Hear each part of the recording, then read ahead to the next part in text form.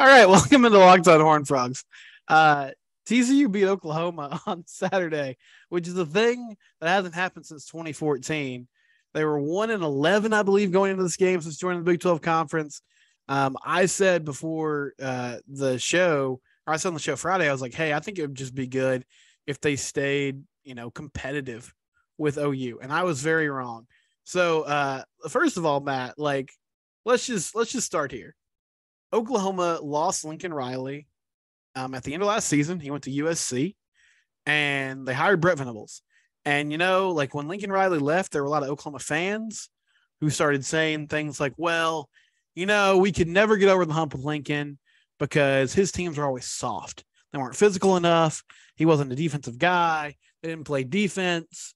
And so now we got Brett Venables, and we're going to be tough, and we're going to be hard-nosed, and we're going to be physical. They gave up 668 yards on Saturday, almost 700 yards. They gave up 55 points. If TCU would have tried, if they would have put their foot on the gas pedal, they would have scored more points against the Oklahoma Sooners than they did against the Tarleton Texans. They scored 59 on Tarleton. They scored 55 on OU. They scored 41 in the first half. Gunnar Henderson, who looks like the professor from the AM1 mixtape tour, he caught a little seam pattern and took it to the house. He juked out like three guys. Max Duggan was throwing it around the yard. Kendre Miller was running on him. And DeMercado, Amani Bailey. Sam Jackson got some reps at the end of the game because it was out of reach, because he just needed some work, and they wanted to keep Max healthy. So first off, just what were your thoughts about how awesome and funny everything was on Saturday afternoon? Yeah, it was unexpected. No, I was on the same wavelength. I was very much, if they can have this be a respectable one possession loss, which they hadn't done. That's the thing, is they had lost 8 straight. Mm-hmm. And other than 2015, when Baker Mayfield left the game with a concussion, and Graham Kohlhausen was actually playing most of that game for TCU. In 2019, where Jalen Hurts had like a couple back-breaking turnovers in the red zone that made the game closer than it probably should have been, including like a pick 6 to Vernon Scott that single-handedly got Vernon Scott drafted. Other than those 2 games, like none of them have been competitive. They got vaporized, like just run out of the gym every year. And so I was very much in agreement with you.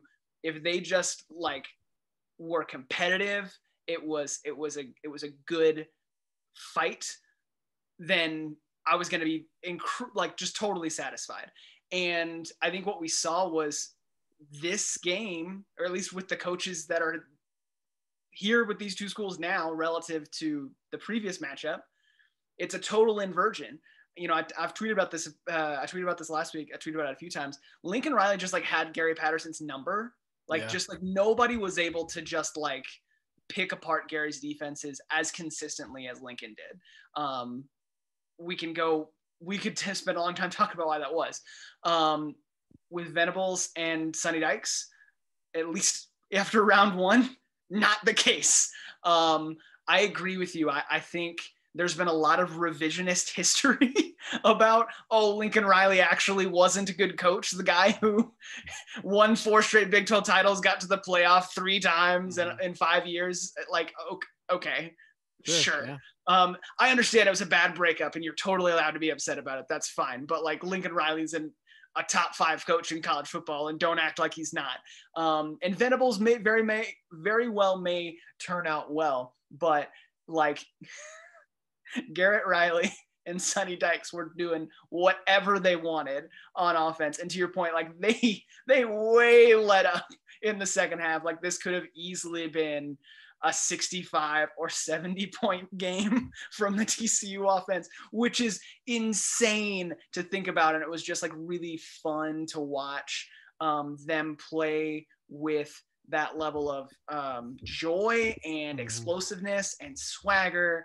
It was really, really cool to see. And honestly, this Oklahoma defense, Oklahoma as a whole, not a very good team this year, at least as it stands right now. Their defense is atrocious. So you take everything with a little bit of a grain of salt, but guess what?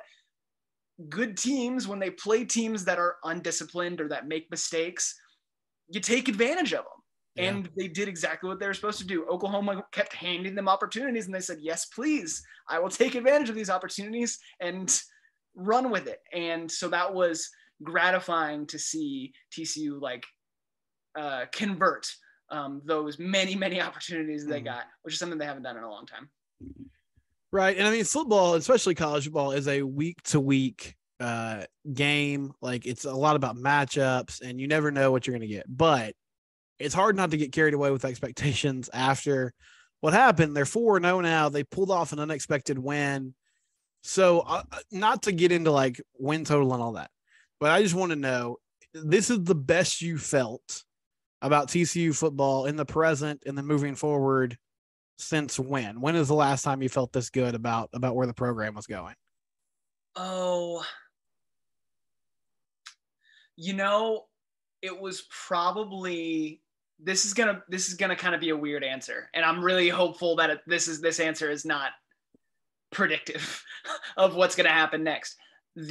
Probably the Ohio State game in 2018, where okay, you lost that game, and that's the thing is different. If we're talking about after a win, probably beating the bejesus out of Baylor in 2017, that's probably the actual answer.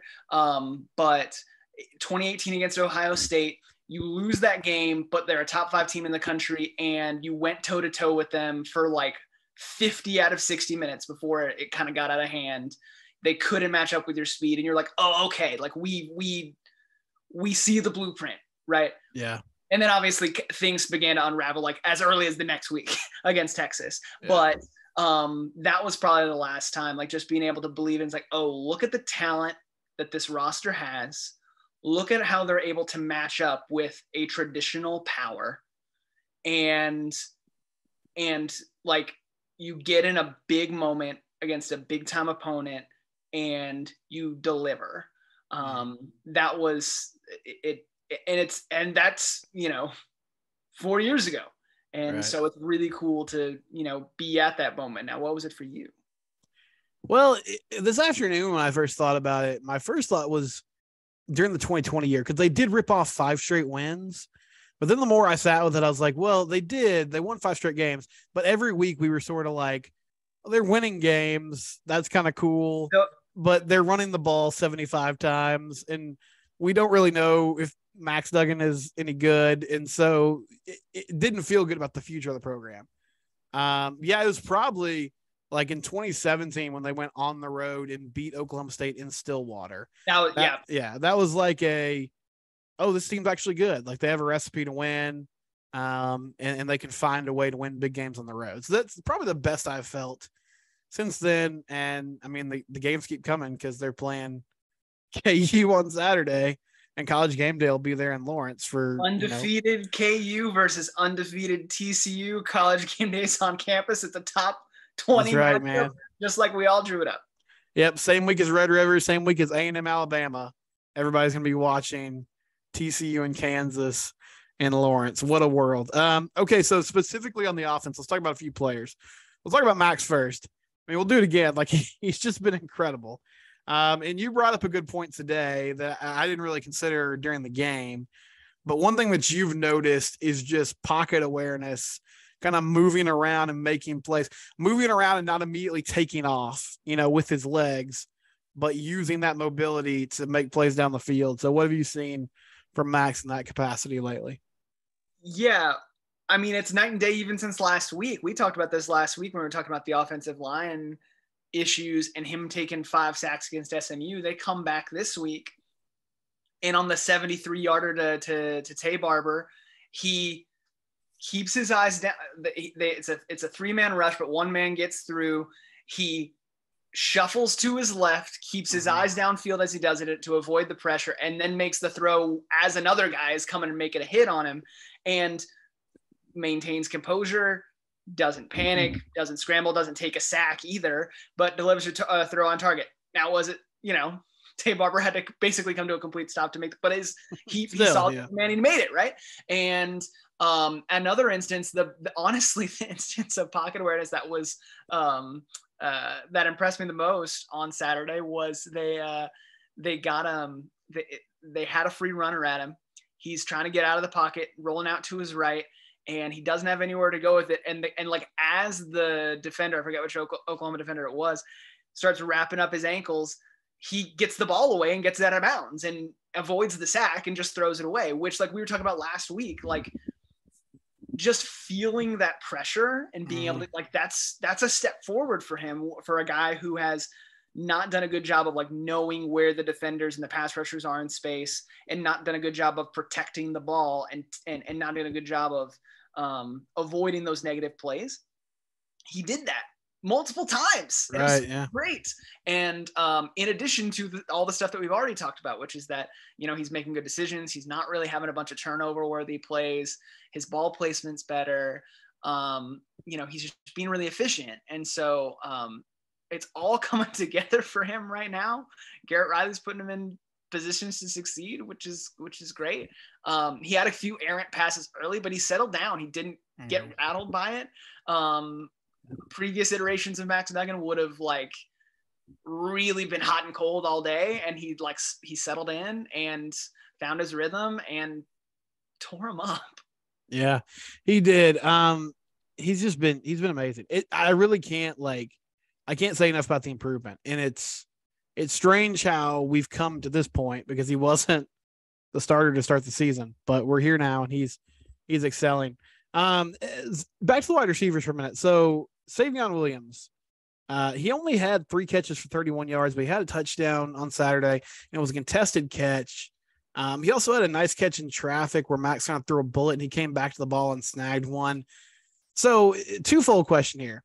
One is Savion, like we went into the season saying Quentin Johnson was kind of the guy on the outside that was going to be the big body, catch all the 50-50 balls, make plays. Is Savion sort of coming into that role? And then secondly, I mean, this isn't a criticism, it's just an observation, Matt.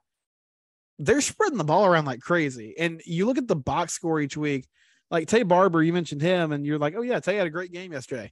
He had 3 catches for 107 yards, which that's an impressive stat line, but it's 3 receptions. You know, Quentin Johnson had 4, Gunnar Henderson had 1, Darius Davis had 7 for 32, but they kind of use him in that way, a lot of quick stuff. But they don't really seem to care or have any idea of having a number 1 wide receiver, which I guess if you're scoring 55 points, who cares? Yeah, if they're carving out anything specific for any particular players, it more has to do with roles than like, oh, this one guy, we really want to get him the ball, right? Yeah. And so Savion touchdowns in back-to-back weeks, and it looks like he might be emerging as like a real red zone threat, right? Where, you know, he's got the big body, he's got the ball control, he can go up and make contested catches. I admit as well to having kind of is Savion kind of what they, you know, I don't think it's going to happen this year, but like, I think a ceiling for him would be for him to become a number 1 guy. Yeah. Like what they, you know, like what Quentin Johnson has been at times, you know? And so, you know, but he's been great in that role. Tay Barber making, you know, doing what he's done forever, which is like, oh, let me go make clutch catches over the middle on 3rd down, right? Like that's just his MO, right? Darius Davis on the smoke screens and, you know, those quick shovel passes and everything like that. So they're giving it to everybody, and they're saying, hey, everybody's going to have a role. We're going to use you in the way that makes the most sense for given your skill set. And it's working. And I'll say this for QJ, he was relatively quiet again, still no touchdown, but, you know, OU was kind of just like mugging him on every play and like, hey, there's worse things than to attract so much attention that like every time the ball gets thrown your way, essentially, it's a pass interference penalty and it's a 15 yards, right? So that's honestly probably smart on Oklahoma's part, because it became very clear very quickly they did not have the horses in the back end of their defense to match up with Johnston or anybody from the TCU receiving corps. So yeah, you know, I think Garrett Riley on the whole is doing a really phenomenal job of scheming guys open, getting them the ball in ways that utilize their skill sets well. Yeah, it's super fun, right? Because for the last 2-3 years, it's been like, we're going to throw we're going to throw a jump ball to Quentin Johnston down the sideline. We're going to throw a contested. We're going to ask, Tay Barber to go make a contested back shoulder catch in traffic on third down. Like that, Yeah. that's been the passing offense largely. And so it's nice to see them scheme guys open and utilize their skill sets in ways that just make sense. Novel concepts. That reminded me, just talking about the pass interference calls, that reminded me a few years ago when they got destroyed in Morgantown, which I'm sorry, I don't remember which year because that unfortunately has happened way too frequently lately. But the offense was struggling and they weren't scoring at all. And they were backed up at like their own goal line. And they decided, let's throw a go route to Quentin. And so Max threw one up and the DB just mugged Quentin and tackled him. And the ref threw a flag. And like Brian Estridge was so starved for a positive offensive play that when he saw the flag, he just started screaming, there's a flag for pass interference, because that's how bad the offense had been that day. God. Was that, that PI was at least something to get them out of the shadow of their own goal line and move forward a little bit. Staying on the offense, one more topic here. So you talked about the offensive line last week, and we kind of disagreed on where they were. And you were right, Matt, at least on Saturday. Like, they ran the ball for 361 yards on the ground. Only gave up 1 sack in the fourth quarter. Just really impressive. Again, OU's defense is bad. I mean, that's just kind of unequivocally true, but still, they looked much improved, and the communication seemed a lot better between this week and in that SMU game a couple of weeks ago now. Yeah, they were run blocking incredibly well. Again, to your point, grain of salt, Oklahoma's defense at every level is bad. But in terms of the things that were really interesting to me, like Kendre Miller and Amari DeMercado, like becoming a dude, like as a super senior, which is kind of fun to watch. But Kendre averaged 10.5 yards a carry. DeMercado averaged 7.8. Just absurd. And they're also like doing a few different things where, the MO for so long under Cumbia Meacham was like inside zone, outside zone, which is fine. Like, you can run zone blocking scheme and have a whole lot of success. But they were using some gap blocking schemes and some like pulling guard and tackle concepts, which is like is really just like jarring to see TCU do offensively, including on Kendre Miller's first touchdown. Robert Griffin III on the broadcast like highlighted Brandon Coleman coming around and laying the seal that sprung him on his first touchdown run. And I'm like, who are these people who are doing this? And Garrett Riley, where did you come from? What are you doing here? I mean, that actually is like part of what made Oklahoma so devastating under Lincoln, was the fact that they used like the air raid passing concepts in combination with like counter and a lot of pulling guard, pulling tackle stuff. And which is just like, those things don't always normally go together. And so all that to say, they are doing some different stuff than they just always do, which probably makes things a little bit harder on opposing defenses. They don't, they're not as predictable. And they're being effective with it, and they're developing, and we're just talking about run blocking, pass protection. They gave up 1 sack. They gave up 5 to SMU. They gave up 1 to Oklahoma. And I think, like we said last week, it's a team effort, right? I think that the offensive line and the tackles in particular did a better job in pass protection, and Max Duggan did a better job feeling that pressure. And I mean, you do a better job at analyzing offensive line play than I do, but to me, it seemed like they absolutely were holding their own better, knew their assignments better, and working together better as a unit than I had seen them, not just last week, but really at any point this season. Yeah, I didn't pay a ton of attention to how much movement there was, on the OU defensive line as far as stunts and twists and that kind of thing. Venables is typically very complex in that sort of scheme. I know they're really early, but I mean, honestly, it was just a clean pocket all day. So they're communicating well, they're passing guys off the right way. And that's all you want from your O-line when you're discussing, those kind of situations and concepts. One more thing. I know we just to talk about OU for just a second. Defensive, like if I were an OU fan, I'd be a little worried. They've been doing this, like, to your point, like, oh, under Venables is going to be more physical. They're going to be a better defensive team. They're going to be able to match up with like the SEC teams that they would face in the playoffs, yada yada. The problems that and what one of the narratives has been like, oh, roster turnover and Lincoln Riley, like the defense this year, it's going to be a growing pains because he's playing with Lincoln Riley's guys. Okay, fine.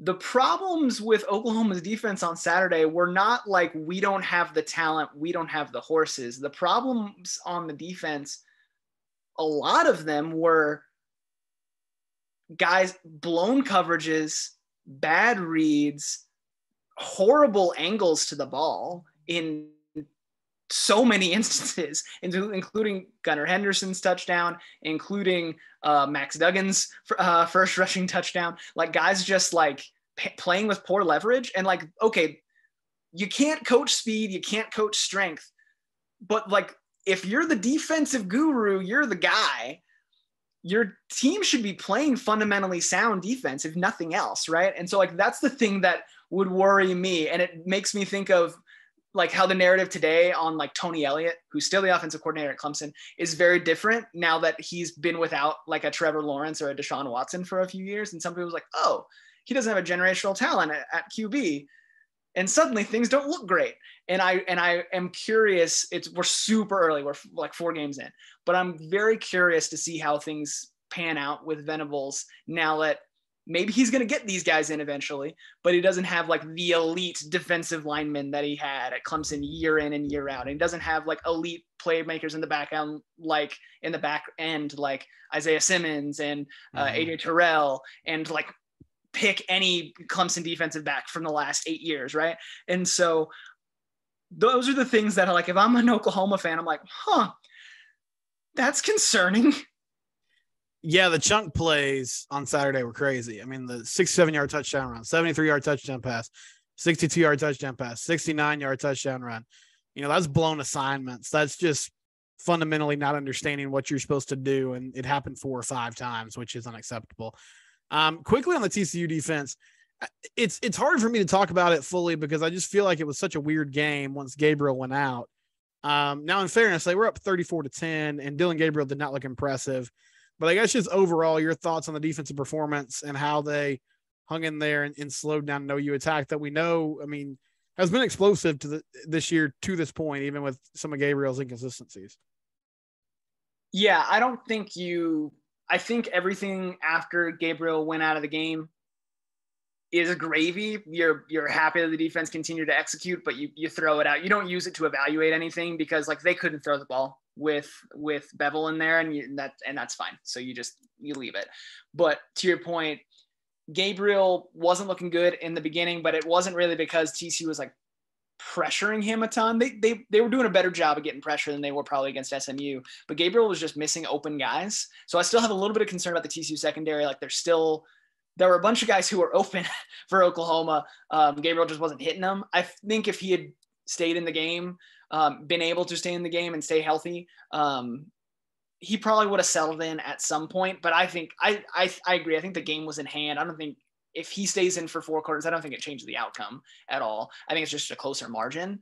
So the concerns that I have are still the same. And I think the secondary, outside of Trey Hodges-Tomlinson and Millard Bradford, I have questions about. I think Abe Kamara, at least on Saturday, stepping up, maybe proving me wrong thus far. Love it. Keep doing it. But still a little concerned about like their depth back there and their ability to match up with the receivers they're going to see in Big 12 play. And, but beyond that, I think they did a little bit better job rushing the passer. They're doing a really good job stopping the run, which was their biggest weakness last year. And Dominic Williams is a monster, just an absolute problem. And so it's just been very, very fun to see him, and it's going to be fun to continue to see him grow. And it's going to be really important for them to continue to stop the run because their opponent this week, Kansas, they run some super wacky option run concepts. They're going to have to be disciplined and fundamentally sound, and they need to be able to control the line of scrimmage. Yeah, what a world. I mean, KU, Jalen Daniels, their QB, is having a great season. They do run some really interesting and cool triple option concepts out of the gun. They're going to be hard to defend. So that's the game this week. I mean, Matt, I guess just quickly here, what are some of your thoughts about this matchup and some of the keys for TCU to get to 5-0 on the road?